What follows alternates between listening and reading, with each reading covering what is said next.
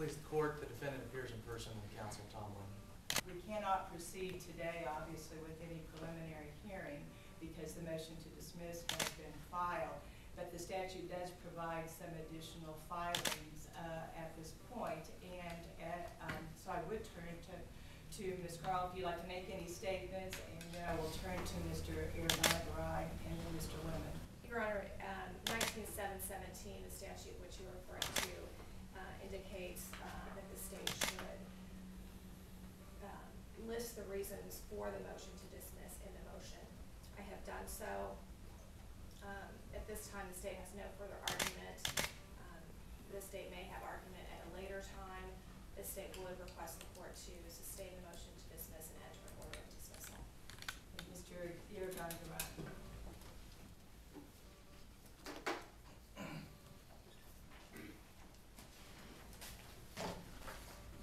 May it please the court, Your Honor, counsel. Your Honor, we strenuously object to this case being dismissed.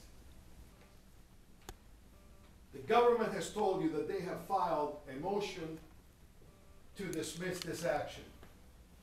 And I quote, "The assigned prosecutor has conducted a diligent and thorough examination of all reports associated with this case."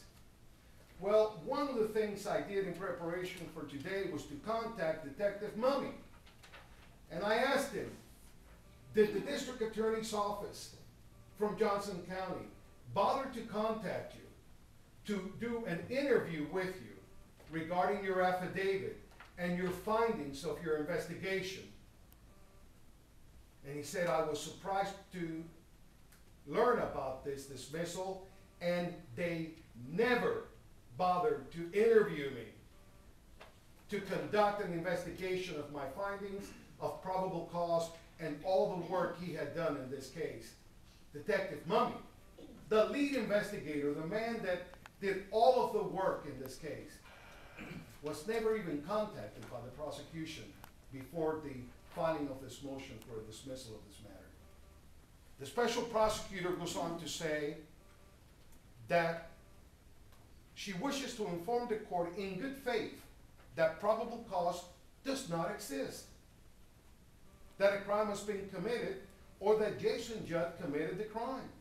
I suggest to you that the weight of the affidavit prepared by Detective Mummy versus the motion filed by the prosecutor leaves little reason to believe that the dismissal of this action is an appropriate legal remedy at this time. For my clients are just as deserving of justice as the defendant in the eyes of the law. There is not one shred of new evidence in the state's motion to dismiss. Not one shred of new evidence.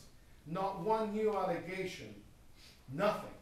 Let me make a comment before I turn to Mr. Lemon, because in all fairness to other counsel, we were set today originally for a preliminary hearing. The motion to dismiss was filed. We did have a short preliminary phone conference with counsel after there was indication that a motion to dismiss was going to be filed. At that time, Mr. Irigaray had asked for time to file his objections and reasons for those objections. I did not set today's date for the hearing on the motion to dismiss. In deference to Mr. Irigaray, I had assumed we would wait until he had an opportunity to provide the objections and the reason for those objections in writing to the court. This morning he did file an objection, but it's a one-line objection just saying I object. So I don't anticipate that Mr. Lemon or Ms. Carl would have full responses to what Mr. Irigaray made the statements. I intend to have full argument on these reasons at a later date. So We understand that none of us were here today to argue this motion, but we're here for basically a status conference.